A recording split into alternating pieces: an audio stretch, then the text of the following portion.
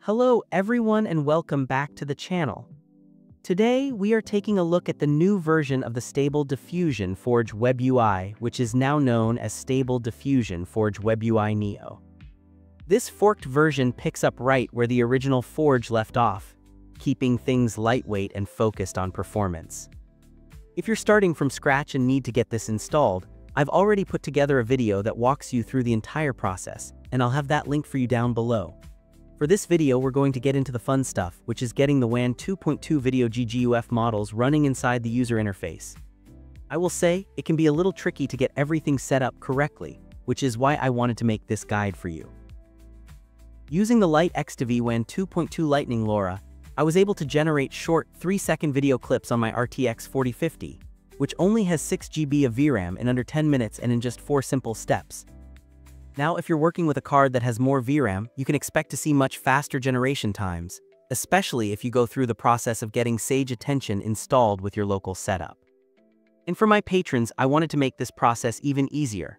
I've put together a special one-click Windows installer that you can find over on my Patreon page.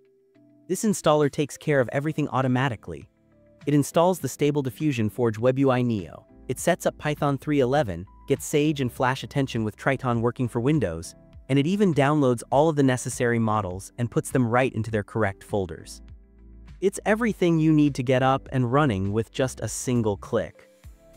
Don't forget to like and smash that subscribe button so you don't miss out on more great AI content. Alright, so before we fire up Forge UI Neo, the first thing we need to do is get all of our models downloaded and placed into the correct folders.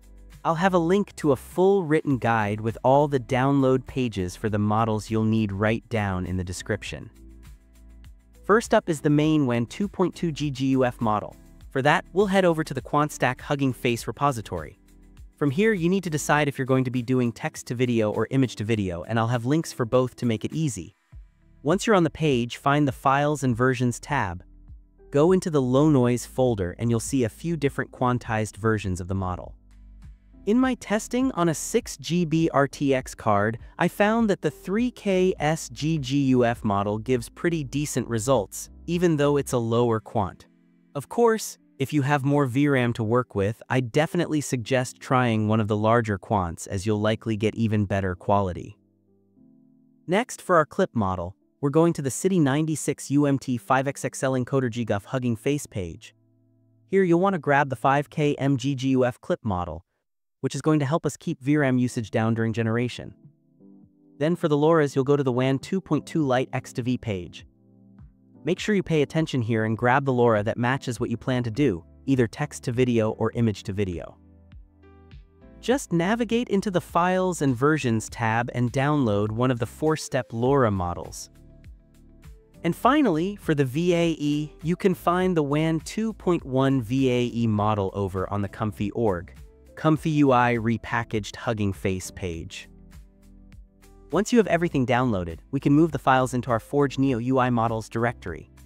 This is pretty straightforward. Just drag the WAN 2.2 GGUF model into your Stable Diffusion Models folder. The UMT Clip GGUF model goes into the Text Encoder Models folder. The LoRa goes into the LoRa folder. And the VAE model gets placed in the VAE folder, which is inside the ComfyUI directory. After that, you're all set to start up Forge UI. When you get the Forge Neo interface loaded up, you'll notice it looks a lot like the standard automatic 11.11 UI, just with a few new additions. To get the WAN video models running, you first need to go to the UI presets in the top menu and select the WAN option. After that, we can select our models from the dropdowns. For the main checkpoint, select the WAN 2.23K SGGUF model we downloaded. Selecting the VAE and text encoders is a bit different here, as they both share the same drop-down menu. In the VAE text encoder selector, you need to select the UMT5 GGUF clip text encoder, and you'll also select the Flux VAE model in that same list. Now look for the Diffusion in Low Bits selector dropdown and choose Automatic FP16 LoRa. This is going to help run the LoRAs more efficiently, especially on cards with less VRAM. You can leave the rest of the settings up top as they are since they're already optimized for your hardware. Moving down to the generation settings, you can copy the settings I have here in the video. For the sampling method and schedule type, I personally like to use Euler and SGM uniform, but you should definitely experiment with other options to see what works best for you. For the number of steps, we're going to set this to 4, which takes advantage of that Lightx2v LoRa to really speed things up. Next, set the resolution for your video. Just remember that the higher you push the resolution, the more VRAM it's going to use, which will also increase your generation time. After setting your resolution, you can decide on the number of frames. The WAN 2.2 model can typically handle a maximum of 81 frames, which comes out to about a 5-second video, but for this demo, I'm just going to use 49 frames to create a 3-second clip. Make sure you set the CFG value to 1 as this is required for the Lightx2v LoRa to work correctly. For the shift value, you can set that to 5. Near the bottom of the UI, you'll see the Never Integrated Settings tab. Make sure to set UNet to enabled and VAE to enabled. This will help offload as much as possible to your system RAM, which can really lower VRAM consumption. And last but not least, it's time to write your prompt. This is also where you'll apply the LoRa. To do that, just go into the LoRa tab in the submenu and click on the Lightx2v LoRa you downloaded. Make sure it's the right one for your task, either text to video or image to video. When you click it, you'll see the LoRa tag appear in your prompt box, which means it's active. From there, just finish writing your prompt, and when you're ready, hit generate.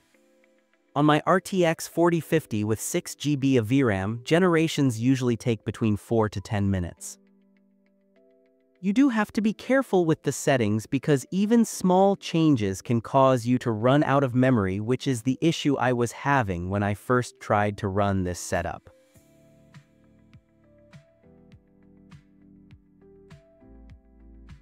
You can also use these same exact settings for image to video. All you have to do is switch to the image to image tab, upload your picture, and then make sure you change the checkpoint model to the image to video version and swap out the LoRa for the image to video Lightx2v LoRa. And that's really all there is to it. It takes a few steps to get set up, but once you have it configured, you can start creating some really interesting video clips right on your own computer. As I mentioned at the start, if you'd rather skip this entire manual installation and setup process, I do have a one-click installer available over on my Patreon page that takes care of everything for you automatically. Thanks for watching, and I'll catch you in the next one.